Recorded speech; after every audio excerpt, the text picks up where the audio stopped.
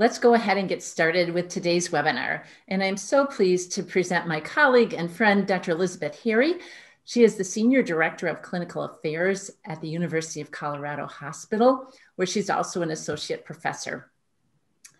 Today, she'll be sharing with us her work on physician task load and the risk of burnout among US physicians in a national survey, excuse me. I always call this, or why does my brain hurt so much at the end of the day? So she's going to help shed light on that question. It's a study that was published in the Joint Commission Journal on Quality and Patient Safety in 2020. And it also got an award at a national hospitalist meeting, a national award there. So congratulations, Liz, for that. She's the first author for the study that she'll be speaking to, and I was fortunate to be one of her co-authors. And as a parenthetical note, I think this is an apt journal for this study, as cognitive workload impacts quality and safety, as well as burnout. So, Dr. Harry, over to you. Thank you so much, Dr. Sinsky. I'm so excited to be here with all of you today to talk about this study. So I got to partner with many incredible colleagues to look at physician task load specifically in this situation and the risk of burnout. And we looked at US physicians in a large national study. So we're going to tell you a little bit about that study that we did, and hopefully have a robust discussion via your Q&A questions around how we can all work together to try to decrease task load in our work environment. So what are we going to talk about today? We're going to talk about three main things. So first, what is cognitive load? I think there's sort of an intuitive sense of what is cognitive load, but there's actually a definition, and it's an entire field of study in psychology of education, actually. So it has a lot to do with how we learn and retain information, and then also act on that information. We're going to talk about the relationship between physician task load specifically, and we'll define what that means, and burnout. And then we're going to talk about how we can decrease one particular type of cognitive load that is very burdensome, called extraneous cognitive load. So by the end of this, you're going to be very familiar with the different types of cognitive load, and you are going to be ready to go out there and reduce all the extraneous cognitive load that you can find. So the first thing I'm curious, and we can do this through the chat, but when we say the phrase cognitive load, I just want you to take a moment and sort of reflect and think about what comes to mind when you hear the term cognitive load. And so we can wait for a couple chat answers to come through, but I'm just curious what sort of common definition you have for yourself.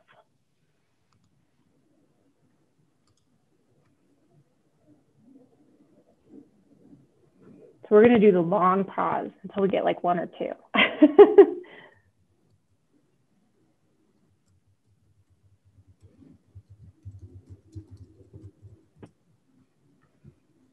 And so, Chris, I don't know if you're seeing any, or if you can sort of speak to what you hear from people when they talk about this kind of conceptually.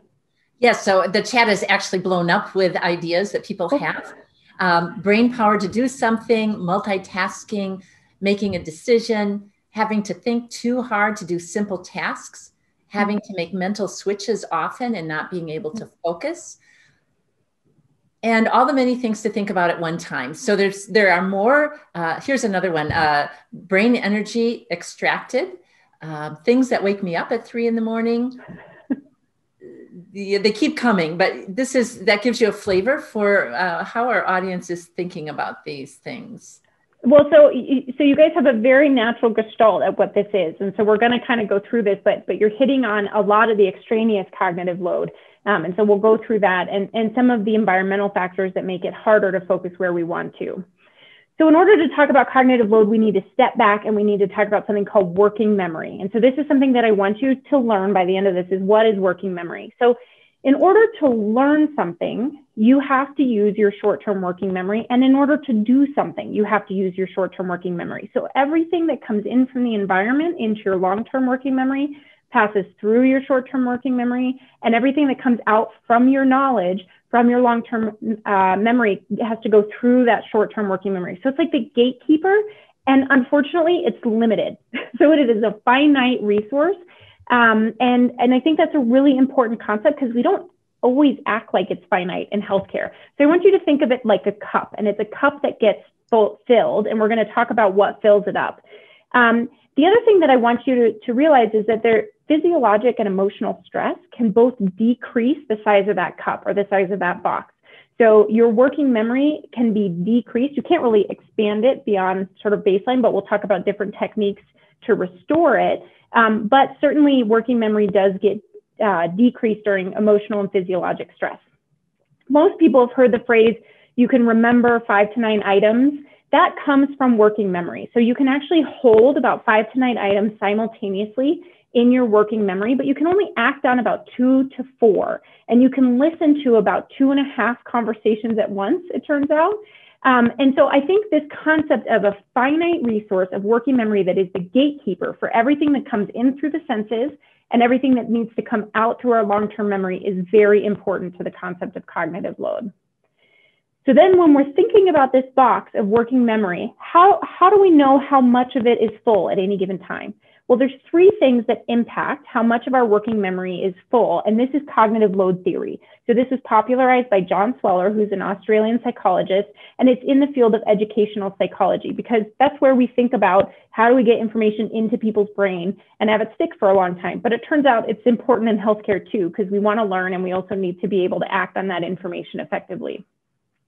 So the 3 things that impact how much of your working memory are used at any given time is, one is intrinsic load. So how hard is the thing that you're working on? So if I'm doing a discharge summary on a very complex patient, that's high intrinsic load. I can't change that. That is what it is. If I'm playing Play-Doh with my kid on the floor, lower intrinsic load. I don't need to be as focused to make sure that I do it safely. Now, arguably, I want to be focused for different reasons, but the intrinsic load of the task is less. And so it takes up less of my working memory. The extraneous load is how hard do I have to work to complete the task? How much energy do I need to work to getting all the pieces of information that I need to complete the task, and how divided is my attention?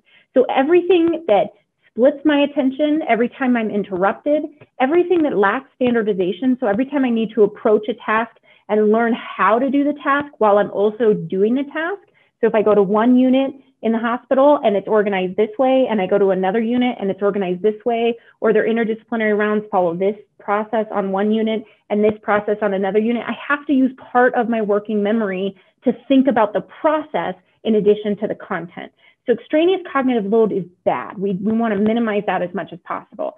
And then germane load is really good. How much of your working memory do you spend learning the information about how to complete the task? So this is your level of expertise. If you have a high degree of expertise at completing a task, your germane load will be very low. If you have a low level of expertise, if you're a medical student or a trainee, your germane load will be very high. And what's important to realize is that that box that we talked about gets full when you add intrinsic, extraneous, and germane load. And so just if we were to think about a learner for a second, if they're doing a complex task, let's say a hospital discharge, and they have high germane load because they're learning the task and they're learning some of the content. If the extraneous load is also high, they're getting a lot of pages, a lot of interruptions, the risk of them overloading and going outside of that box is very high. And what happens when that happens is called load shedding. And what that means is you start losing pieces of data and you're completely unaware that you've lost it. And this puts us at risk for medical errors. So when we think about the bad kind of cognitive load, so extraneous cognitive load, there's 3 main offenders.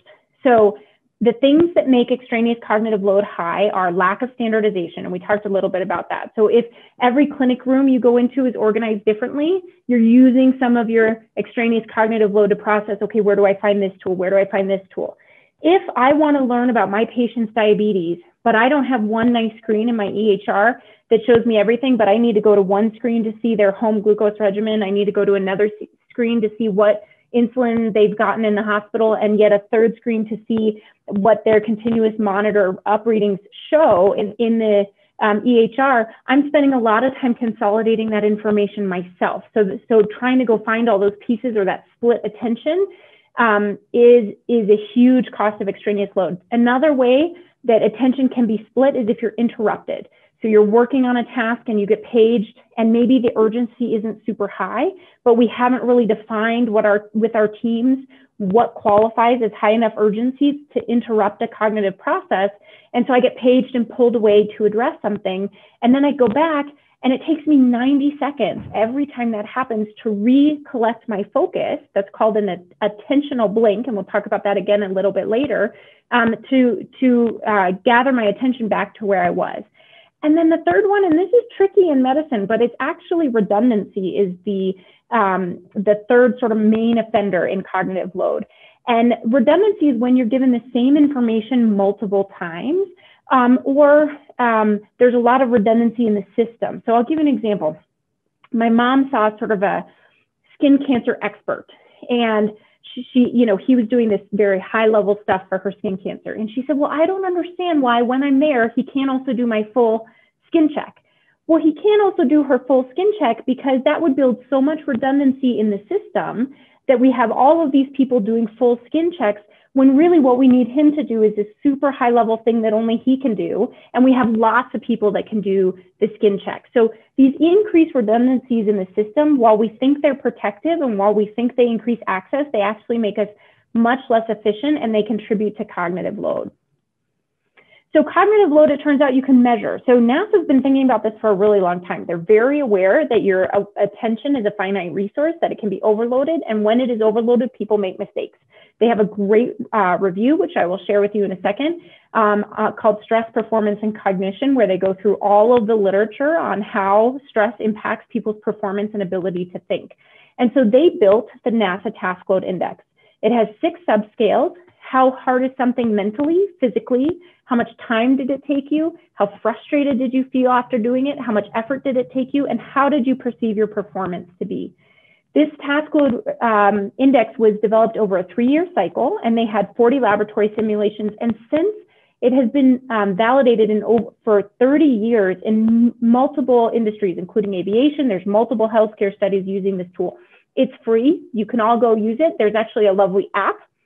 So you can just download it on your iPad and use it in studies very easily.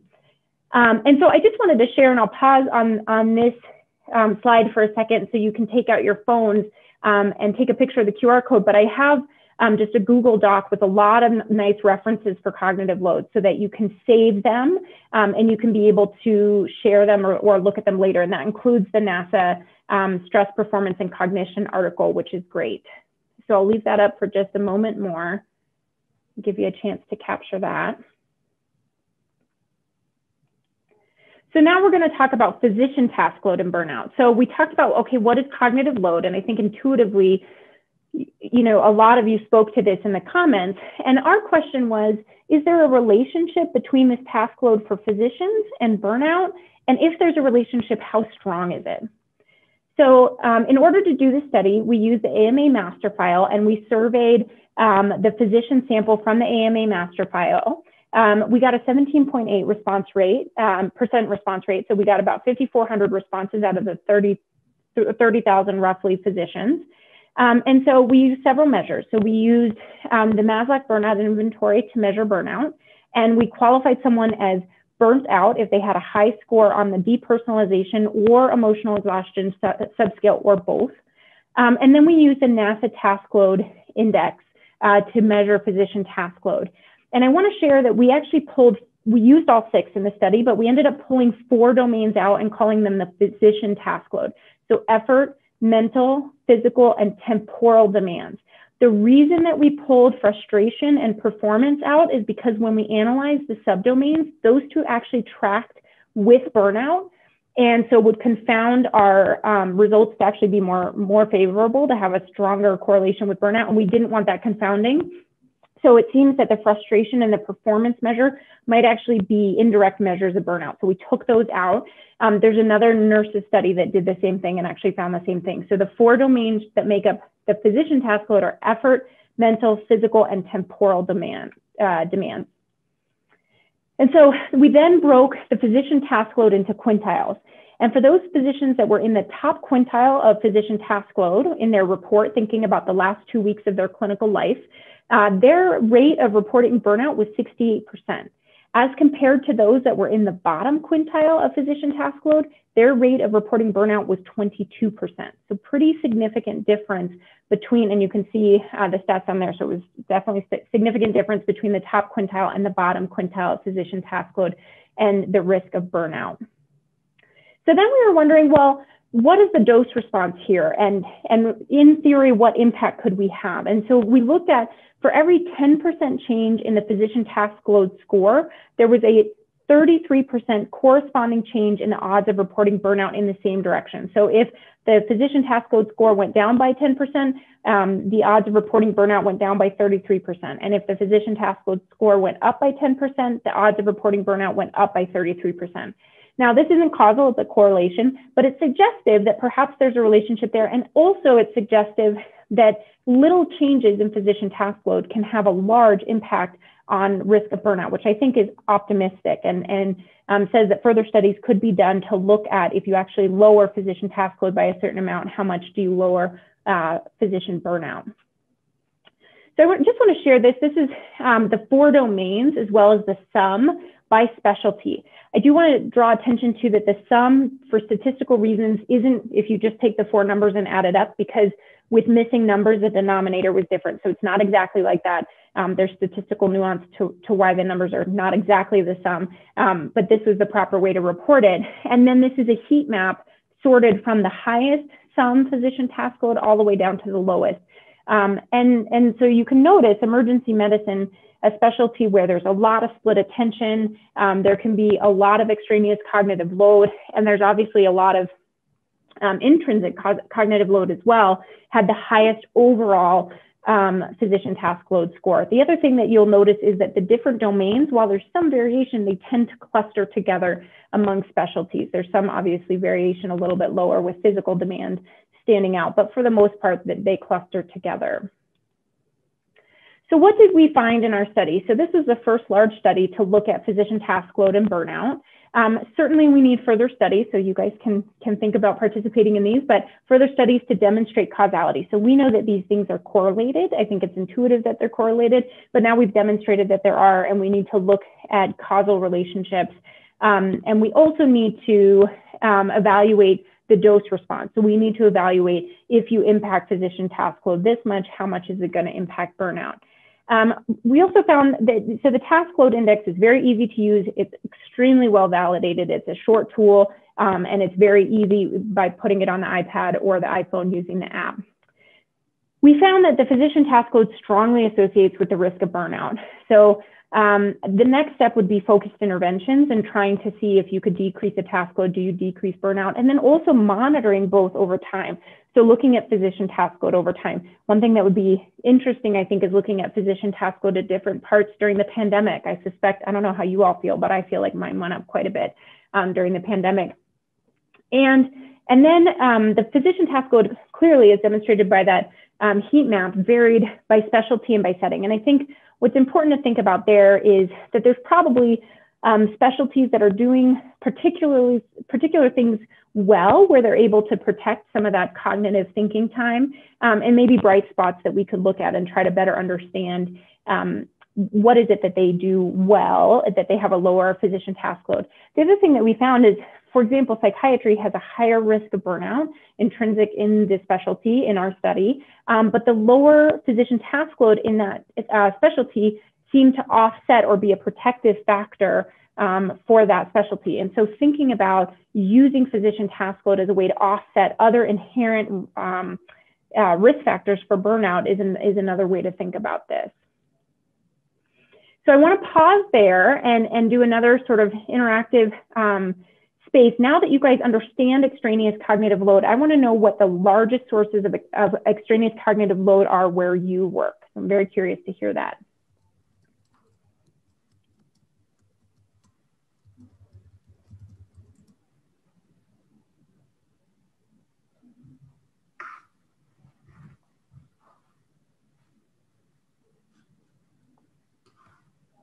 So there is no lack of response here either, and I'll read you a few. Constant interruptions. Inbox, I'm not even sure if I have the right word here, but obviously the inbox maybe that is meant to be redundancies. Staff needs, desktop management, the EHR and internal messaging, EHR pre-op. I put my own in there, EHR, clerical work, especially CPOE, economic demands, workload, no quiet place to work. So I think there is no problem finding large sources of extraneous cognitive load among our experienced audience. Absolutely. And what I think is kind of exciting about that is with the ability to identify it, you can now think about, and we'll talk about solutions next, but you can now think about both from leadership positions that you have all the way down to your individual life, how you're going to modify some of these sources of extraneous load for yourself and then also for the workplace. So that begs the question of how can we reduce physician task load? So there are some things we can't reduce, like the intrinsic load, and we don't want to, right? It's a hard job and there's hard cognitive pieces of it. And that's part of why a lot of us went into it. And we also want to maximize that germane load. So we need to be learning all the time. We need to be integrating new information about our patients, about new studies coming out. So we need to make space for that learning process. And in order to do that, the offender is get rid of the extraneous cognitive load. So of course, this is the goal, right? That we're sitting at the bedside of our patient and we're able to be contemplative and we're able to really notice those subtle things that maybe contribute to our heuristics and our ability to make decisions that way, and that we have time to think and do that sort of deep work and deep thought process. So again, we're going to go through those three things. So I want this to be sort of habitual for you by the end of this talk. So standardization, redundancy, and split attention. And so in terms of increasing standardization, so I want you to think about this in as many ways as you can. And in order to do this, I want you to think about Steve Jobs. So Steve Jobs wore the same outfit every day. Why did he do that? Well, he did that because if you do that, you don't have to think about what you're going to wear every day. That is one less decision that you have to make. So he took that off the plate. The other piece is that's really important to know is that every habit you make, and when you standardize something, it turns into a habit because you do it routinely. Every habit you make comes out of that short-term working memory box and it goes into long-term working memory.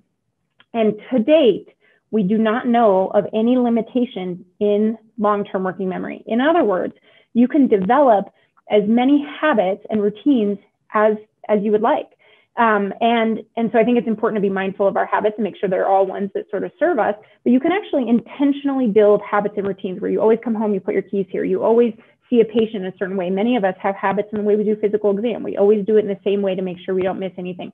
Those routines are really important because it takes the information from the short-term working memory where your medical students is, and they're thinking about the physical exam and they're thinking about every piece, to a habit and a routine where you just go through and then you're looking for differences and you're looking for that subtlety, and that's what your brain is processing rather than how to go through the different steps. So standardize everything that you can across units and hospitals. If I have to tell you, so I called John Sweller at one point to make sure that it was okay with him that I was applying his theory in this way. And we were having a conversation and he said, wait, are you trying to tell me that every hospital in the United States organizes themselves differently? And I said, no. And he said, oh, thank goodness. And I said, I'm trying to tell you that every unit and every hospital in the United States organizes themselves differently. And he was horrified. And he said, why would they do that? It's so dangerous. And it's because we don't know and we're not attending to these things. But in an ideal world, you would walk onto a unit, it would be organized exactly the same as the next unit. So you wouldn't have to spend time thinking about how to do some of these things. I want you to think central line kits. There's a reason those things really help. Across processes, how do we admit a patient? How do we discharge a patient? How do we transfer a patient from this floor to this floor? How do we hand off a patient? Across teams and providers. So, you know, is it okay that I do it this way and I expect everybody on the team to sort of modify to that, but then the next attending comes on and they do it differently and now everybody on the team has to modify to that? Probably not. It's a high source of extraneous load for them. I actually have a fellow that just studied this in the ICU, and she found that variability in attending style and expectation was a source of extraneous load for the trainees that were trying to also manage this high degree of intrinsic and germane load. And then also in your personal life. So how do you manage the EHR? When you're reviewing a patient in the EHR, do you go through the data in the same way every time so you make sure you don't miss anything? What standardization and routines can you add to that?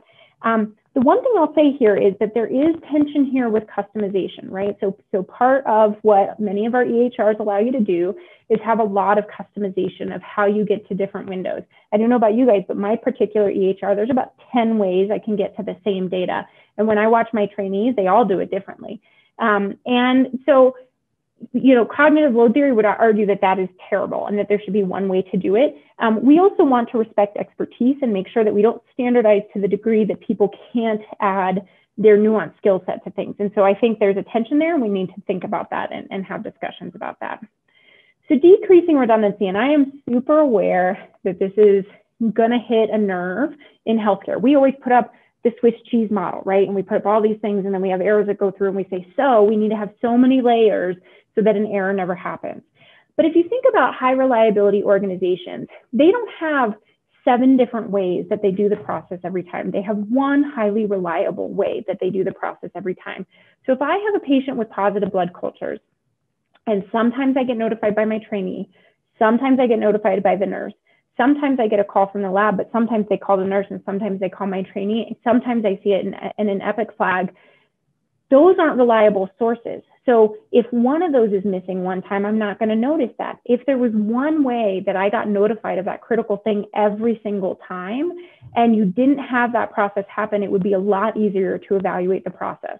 So I know a lot of times that we think, you know, the more redundancy, the better, but it can actually get, like having multiple carabiners when rock climbing, it can actually get to the point where it's actually cumbersome, and it makes it harder to get the job done. So I want you to think about that. And how you get the information, how you get the data. So again, if there's 6 different ways that I can get the same information, and I'm using 6 different ways every time, then I'm using extraneous cognitive load every time to get that data. And then delegate. So you don't need everybody in the process doing the same tasks. There's a lot of redundancy there, and that uses extraneous cognitive load. If you have 1 or 2 people in the process doing certain tasks, and then these people doing different tasks, and sort of top of license activity there, then people can get very focused and routinized on what they're doing, rather than it's sort of a free-for-all and there's a lot of redundancy in what people are doing. And then finally, consolidating data and reducing split attention. So I want you to think about when you were told a story and you had all the pieces of information you needed to act, versus when you were told a story in a very disorganized way, and maybe pieces of the end came. I mean, some novels are written this way, and it's enjoyable, but it definitely takes more energy to put the whole story together. I know that I can think of medical student presentations where everything is where it needs to be, and it's in the order it needs to be, and I know exactly what's going on with that patient at the end. Or other times when data is all over the place, and sometimes some of the assessment is in with the data, and it's very disorganized, and it takes more cognitive energy to understand what's going on. So the idea here is that you bring everything you need for a workflow together in one space. So this is the idea of central line kits, that you have everything that you need right there. Also, this is the idea in many EHRs, there are certain disease state tabs now where you can click on a diabetes screen, and it has everything I would need to think about for my patient for diabetes right there. Or I can click on a sepsis screen, and it has everything I would need to think about during sepsis right there. So I'm not wasting time trying to find the lactate and then going back to micro to find the blood cultures, but it's all right there. So that's all, those are all examples of decreasing split attention by consolidating the data. Part of this is process coupling too, and that's part of the making routines and making habits. So as much as you can couple processes together and make them partner together routinely, that always happens, then you'll be able to make that a habit. And then, you know, one of the things that Team Steps really does, which came out of aviation, is to have an agreement among your team of what warrants an interruption. So it can't just be like, I had a thought, and so I'm going to come talk to you about that thought. And that's sort of what email and text and all of that has turned into. But just because someone else has a thought doesn't mean it is the moment that we need to talk about it. And in fact, it may be interrupting a very crucial cognitive process. So let's have a discussion about what warrants interrupting that crucial cognitive process. And actually in aviation, when they do this, the person who interrupts takes the responsibility of getting the person who was thinking about something else back to where they needed to be. So they would come up and listen a little bit, and they would say, I need to interrupt you. I have something very important. What are you talking about right now? Oh, well, we were talking about Mr. So-and-so's blood pressure. Okay, so I need to interrupt you about this, and we talked about that. Now we're all done. thank you so much. I want to remind you, you were talking about Mr. So-and-so's blood pressure, and they actually take that onus to help get the person back to where they were and reduce that attentional blink. And then as much as possible, and I'm a hospitalist, so this exists very little in my life, but as much as possible, having blocks of uninterrupted work where you can sit and you can focus. This is why that Pomodoro block method works, where you sort of do 25 minutes of work, 5 minutes of rest. And we'll talk about another reason that that works really well. So whose responsibility is it to work on all these things? So everybody. So you can work on these things individually in your life. You can think about what are your routines when you leave for work? How do you get to work? What do you wear? What does your sort of entire workflow at home look like to get you and anyone else you need to get out of the house look like? And similarly, when you come home, what does that look like? And what routines and systems can you build there to try to reduce extraneous cognitive load? Work units, what can you do within teams to make agreements about interruptions, to standardize processes? Organizational factors, how can we as an organization say, okay, we have 7 different methods of interdisciplinary rounds across this hospital. Let's talk about standardizing that. Let's find a best practice.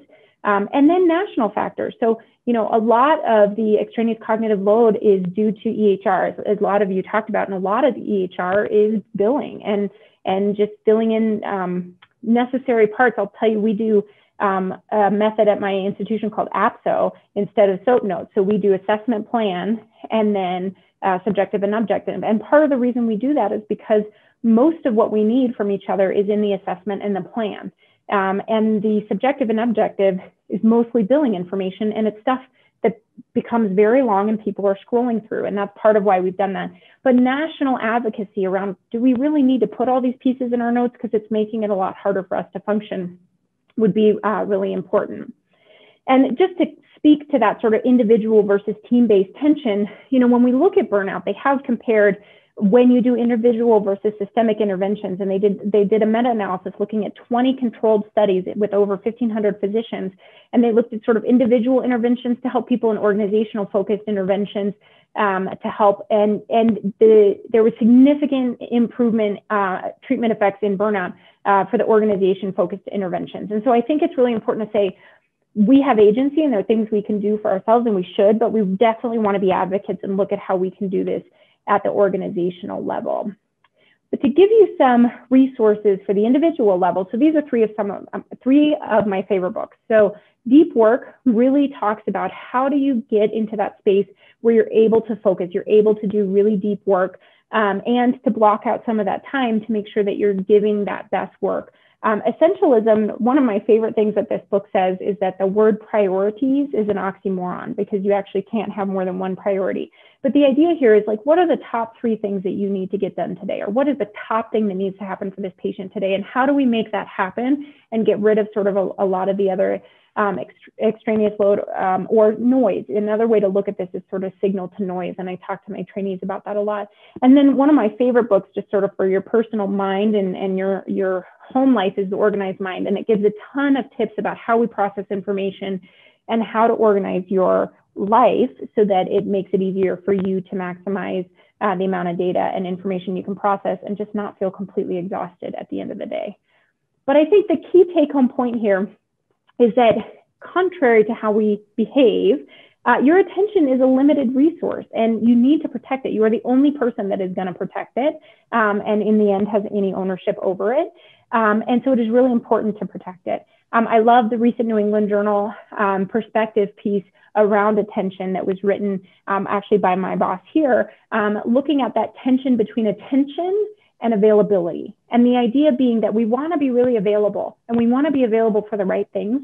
But if we don't have space to actually give proper attention to things, we're going to start making mistakes and we're not going to give our best care and we're not going to give the care that you or I would want or that we would want for our family members. So we need to be really cognizant of this. One of the best ways to function cognitively is to use up your working memory with a task. So that would be that 25 minutes of focused attention. And then you take a break so that that working memory is able to replete and all that cognitive load goes away. And there was actually just a paper that came out by John Sweller that shows that that actually happens. So when you take that break, you are able to replete that working memory. And then you attend to something with focused attention again. That is the optimal way to do work. What most of us do instead is what's called continuous partial attention. So all day long, we continually partially attend to multiple things at the same time. We never take that opportunity to have that break to restore our working memory. And by the time we get home at the end of the day, we don't know what to make for dinner because our working memory is so depleted and hasn't been restored at all. And the other thing that I would highlight is that multitasking is a myth. There are people, and myself included, that think they're good multitaskers, but you're not. It's been well studied, and what you're doing is called task switching. So you're going from one task to the next, and back again, and back again. And every time you do that, you lose that 90 seconds of data, or that attentional blink that we talked about.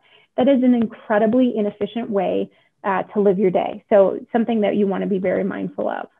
Another book that I love is called Designing Your Life. And I just want to put a plug in here that, we have agency here. We can think outside the box. We can design all sorts of careers and different lives to make sure that we are spending our attention in ways that reflects our values and in ways that creates a fulfilling and meaningful life for us. So we don't have to wait for the entire external world to change to do that for us. We have a lot of control over that. And so just thinking about, you can think about where you work and do they share your values? You can think about how much do you work and what income do you want to live on? Delegate, say no, really work on maximizing your personal efficiency by having as many routines as possible. And then spend that attention on something that brings you a sense of meaning and purpose. Focus on the people in your life and things that really fill you up and is the reason you came to your job. And then thinking about that work-life integration and priorities so that you do have energy and attention left when you get home for the people that matter for you there as well. Because again, we want to build these really high-functioning teams like this Peloton of bikers, but we also need to make sure that we're building a situation where we are really balanced. And in the end, nobody else is going to take responsibility for that than us. So it is really important for us to focus on that. So with that, I will stop. I'm happy to go through questions. Please reach out if you have any questions. Here's my contact information, and I'm happy to chat with anyone. So Dr. Harry, thank you so much for that. I think we could all listen to that a couple of times and learn more and more each time. And I found myself looking back over my 32 years of practice and having a new framework for understanding some of the pain points and some of the success stories within how we developed and organized our practice. And one of the most powerful success stories and one of the most powerful interventions I've seen traveling the country is advanced team-based care with in-room support, where the physician is able to, like in the portrait you showed, give their undivided attention to the patient while a clinical assistant is doing real-time visit note documentation and order entry. And I wonder if you can speak to that through this lens of both the redundancy in the system, but also the avoidance of task switching.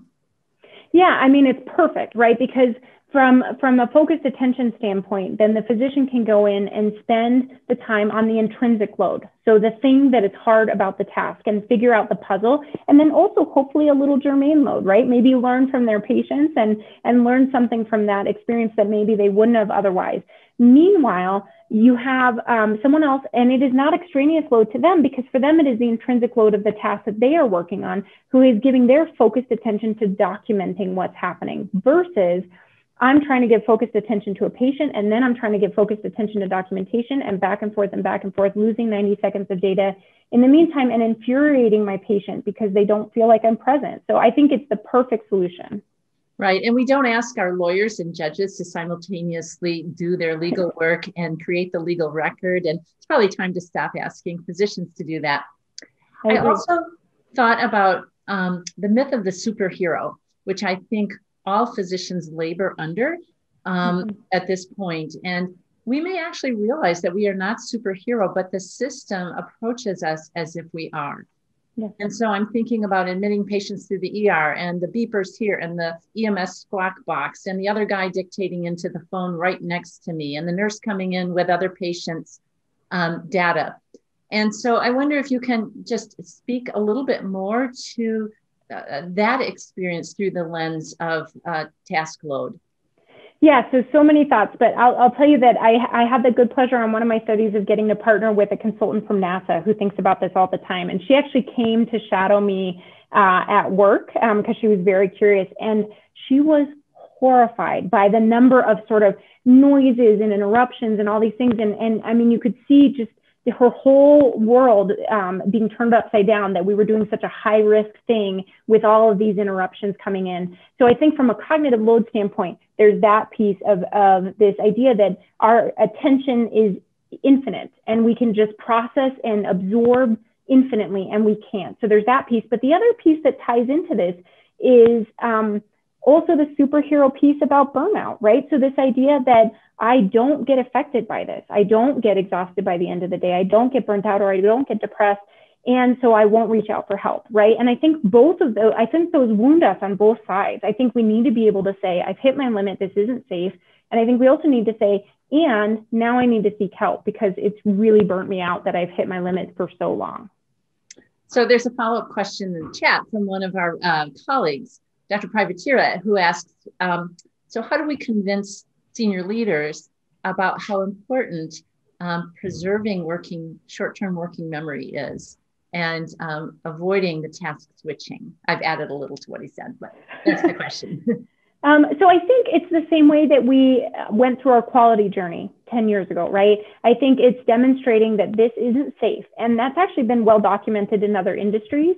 And it's really funny also when I was talking to John Sweller about this, and we were talking about the redundancy, he said, but there are so many randomized controlled trials that show that redundancy is terrible for retaining information. I was like, apparently we're not reading them. So I think part of it is looking to other industries and saying, well, what have other high reliability organizations demonstrated is risky and demonstrated contributes to error? And again, that NASA review, it's 170 pages, but it's fantastic. But that NASA review that I put in that QR code goes through that very nicely about you start sort of shedding things in a very thoughtful way. So you will lose actually lower risk data, but the more overloaded you become, you actually just start randomly losing data. And of course, it's outside of your awareness. So you're unaware that you're missing and losing this data. And this is very well documented, has been very well studied. And so I think it's just about demonstrating the potential impact on patient safety and patient errors. And then also it ties into the burnout ROI conversation, right? That if we continue to overload people indefinitely, they're not going to be able to continue to do this job. And just one last anecdote, I'll say, part of why I got interested in this is, you know, I used to notice that the intern's eyes sort of at the end of the day were glazed over, right? Like totally overloaded and had that overloaded look. And then it was the residents' eyes were also glazed over. And now at the end of the day, I feel like everybody's eyes look like that, right? We've somehow created a system where everybody is completely overloaded by the end of the day. And I just don't think it's sustainable. So great. And so there's a lot of questions. Let me pivot slightly to a participant who asks if we can address sleep deprivation and meditation.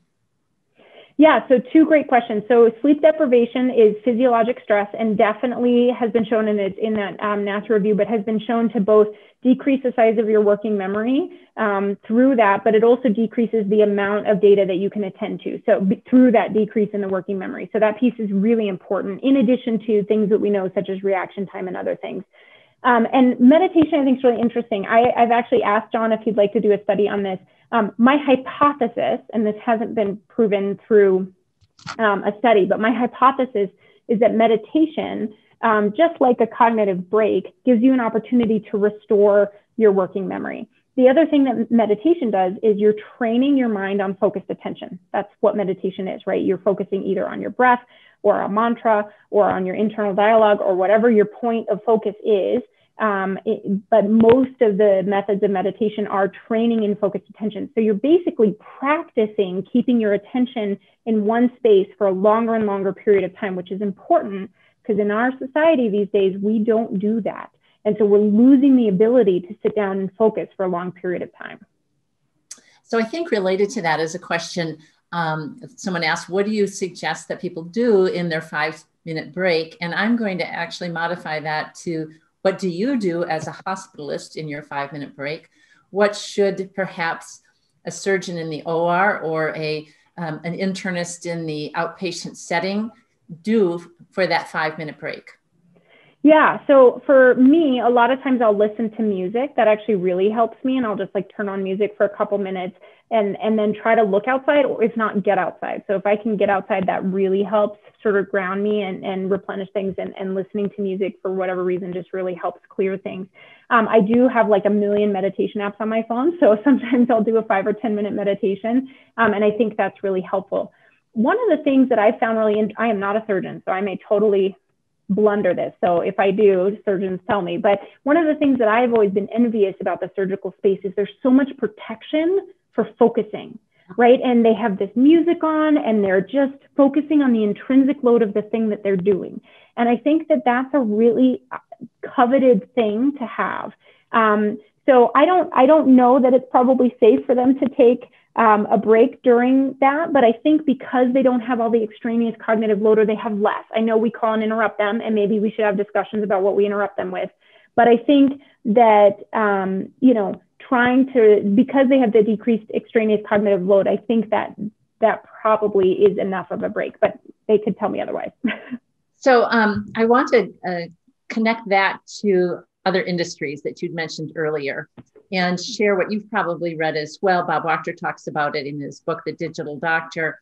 Okay. He went to Boeing, met with a team of engineers that are responsible for protecting the cockpit, particularly creating a time of a sterile cockpit during takeoff and delivery, where the number of lights and beeps and distractions are really limited.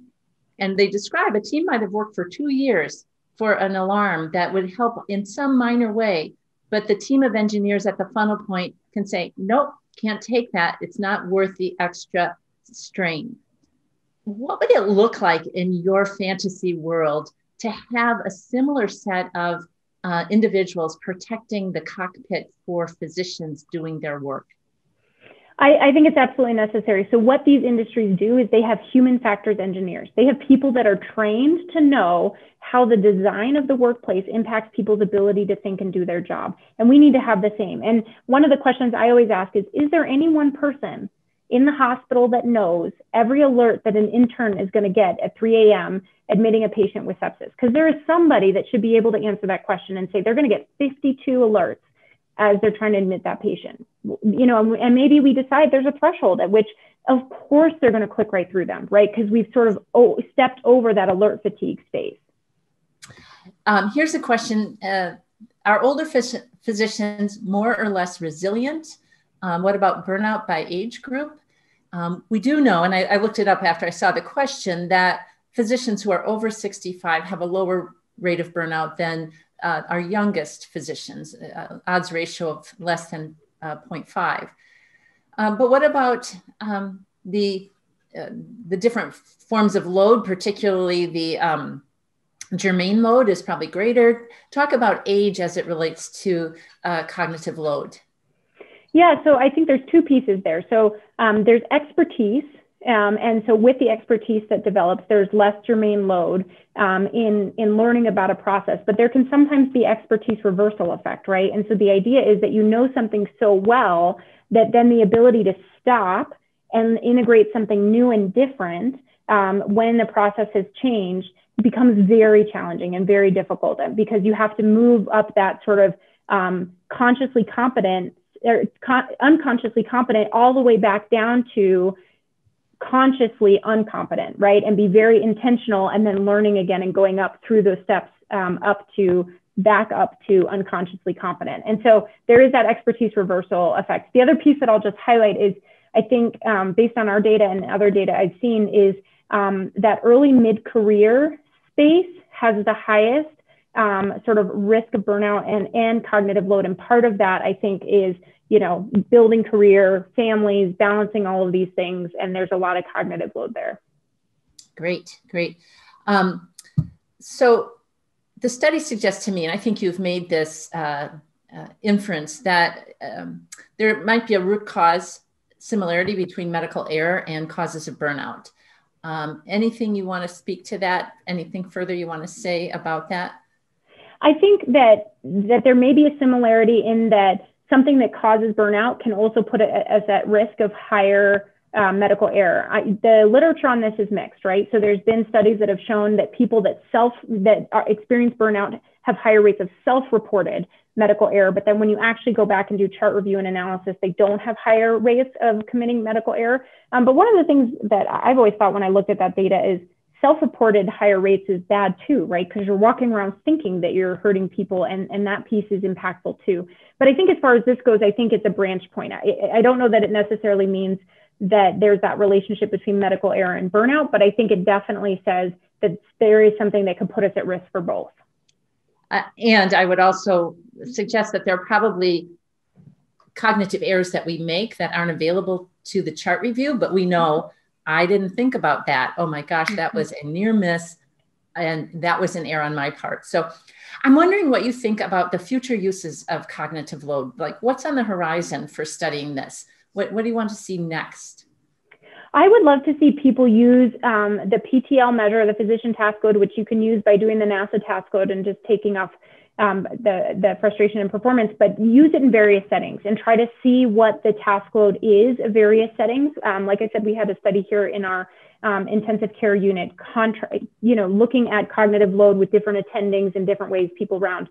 I think looking for bright spots would be a really interesting next step, and finding places that have sort of low cognitive load.